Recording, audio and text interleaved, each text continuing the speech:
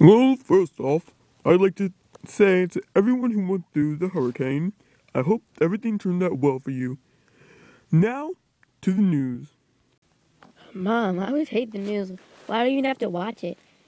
Because, honey, you know that one day you might need news, and you'll be so thankful that someone can give it to you. Like, say, for example, what would you do if you weren't a newscaster? Well, first of all, I'm not a newscaster. Second of all, if I wasn't, let me think.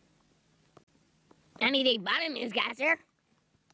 Well, honey, you don't have to feel so strongly about it. Just give it some time, okay, hon? Okay, man, whatever. I'm not gonna become a newscaster. Or so I thought. But that night, I had a dream about being a newscaster, and everyone wanted me to.